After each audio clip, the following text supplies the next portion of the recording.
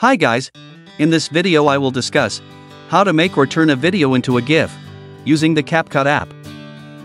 Without further ado, here's the tutorial. Create a new project in CapCut and add your video.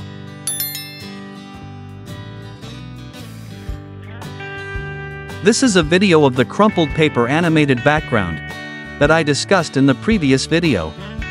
If you are interested, go and watch the tutorial. Next, tap the video quality at the top here. Select the GIF option. Then there are 3 GIF quality options that you can choose. However, we can only choose standard quality because the others are pro features. Tap the export icon.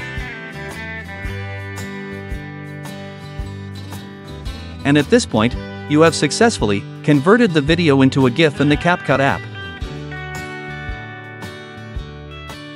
And this is the GIF image that has been successfully created. And now I can use it as the background for the video. That's all for this video tutorial. I hope it's useful.